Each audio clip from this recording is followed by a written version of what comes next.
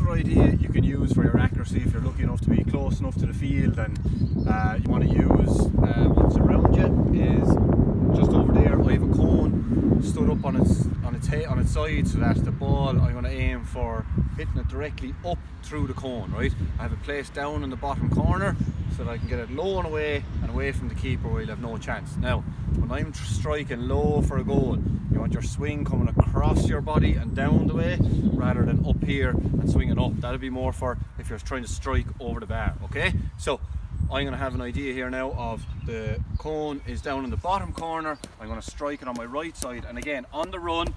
So this is a step on from what we were doing out in the backyard, okay? So here we go, let's try. I'll try it with 3 slitters. Here's 1. Oh, not far away. Right, 2. Ah. 3. Oh! So again, just another idea. Be creative, use your imagination, try and get accurate on the run.